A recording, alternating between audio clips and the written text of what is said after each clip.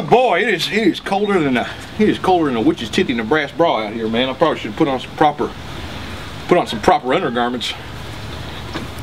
I ain't wearing undergarments, that's the thing. I just gotta let it breathe.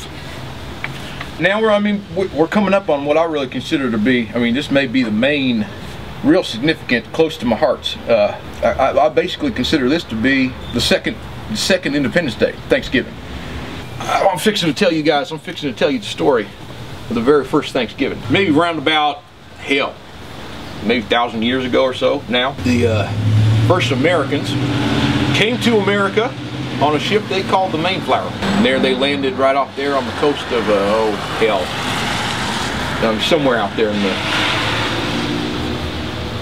They landed right there at Pride Rock. And man, let me tell you, these brave American soldiers was met by a gang of bloodthirsty redskins, really, I think is what you call them now, just to kind of on account you don't offend them. I think that's more PG to say.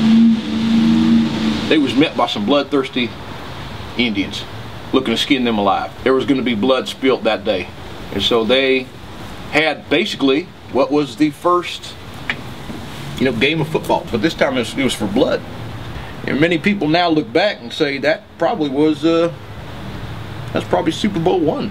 Really. It was the Redskins versus the Americans.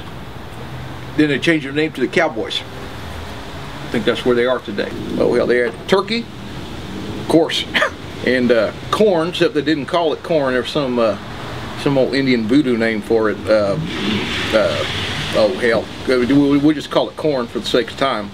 They had turkey, corn, and stovetop. About to go in and have our own Thanksgiving dinner right now. Except it's a little bit different this year on account of the fact my wife, Martha Stewart over there, she burnt the turkey. Apparently you can't leave the wrapper on the bird when you put it in the oven. Well, that's why I got to do it myself. I guess I got to do things myself around here. I paid for that butterball. Thank you very much. Next time I'm going to pay for it and cook it. So we made a quick run to Walmart, and on account of the fact that the Colonel is observing the holiday today, Walmart's open 24/7. Thank the Lord for that. Made a quick run to Walmart, picked up the next best thing. That's a little bit of fried chicken. Should I put a little dressing on this little gravy? It tastes like turkey just the same. It's the same old thing. It's just bird on a bone. That's really what you want. You just want to have a little something to bite into. Thankfully, I love chicken. I'm thankful for chicken. I'm thankful for Walmart's holiday hours. I'm thankful for Roger Rabbit. And, well, hell, I guess at the end of the day, I'm thankful for my wife too. Nah, just kidding.